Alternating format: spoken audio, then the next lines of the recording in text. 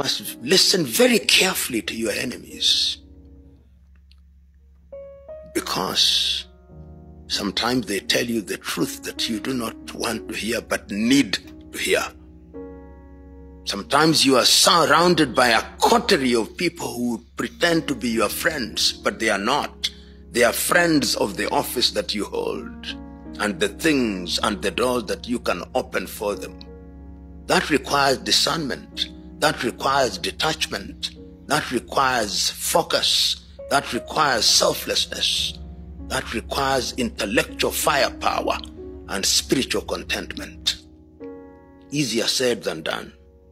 You know, power, it is said, corrupts, and absolute power corrupts absolutely. But I remember the great Tanzanian President Mwalimu Julius Kambarage Nyerere used to say that when you are called upon to serve, remember that you are not necessarily the best, but you've been given the honor and privilege of serving. That is why we call you honorable. That is why sometimes we even call you excellency, not because you are excellent yourself, but we expect you to do excellent things. If you surround yourself with the wrong people who will continue to worship you, very soon you get used to being worshipped, then you become a demigod and you become hostile to truth and you become attracted to flattery. The strength of character is very important, and power does not change people. Power reveals who you truly are or truly are. I've interacted with individuals even across this continent, men and women who mean well and they serve well. I was telling a friend of mine who is a senior politician in Kenya that one of the greatest hallmarks of a servant leader is that when he or she receives a letter from a citizen, he or she acknowledges the letter. And I've dealt with many African heads of state, and to their credit, quite a number of them, they will cause the letter to be acknowledged. In Kenya, which is my country, you write to leaders, they never respond. Never. Because there is arrogance, which is tragic. So what must one do when one gets into public office? Humility must never abandon you. I've had the opportunity myself of serving in public spaces in this country on 3 different occasions, and in my view, have never changed.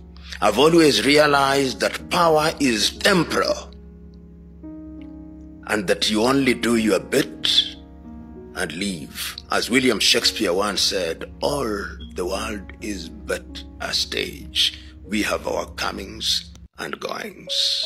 If you remember that, you'll remember to always have humility as your shadow. Most African politicians, I'm very reluctant to use the word leaders when I make reference to most African politicians. They occupy positions of leadership, but they are not leaders, most of them. First of all, the intention with which they enter into leadership is the problem. They seek office because they love power and privilege and opportunity that it provides to them. They want to become wealthy, and the easiest and shortest avenue to wealth in Africa today is public office. With the minimum effort, you become a multi-millionaire. They go there in order to be worshipped, and they go there not to do the right thing. And once they have been in office, they do so many wrong things that it becomes dangerous for them to leave office. So their continued occupation of office is also to ensure that they enjoy immunity that comes with office. But when you are a good leader who does the right thing, you do not fear to leave office, because Nothing has changed. And I've seen leaders of that ilk in this part of the continent. And there are quite a number of sprinkling of leaders who have left office and are doing great things. Joaquim Chissano in Mozambique. Ifikepunye Pohamba in Botswana. People like my good friend Jakaya Mrisho Kikwete, Ali Hassan Mwinyi in Tanzania, Benjamin William Mkapa, Joaquim Chissano, as I've said, of Mozambique. These are people who have left office and nothing is happening to them because they are men and women of integrity. John Mahama of Ghana. There are quite a number of them now across the continent who do not fear being out of office, and they are doing great things once they leave office. But there are others who will never leave office, because the day they leave office holding all factors constant, they ought to be arrested.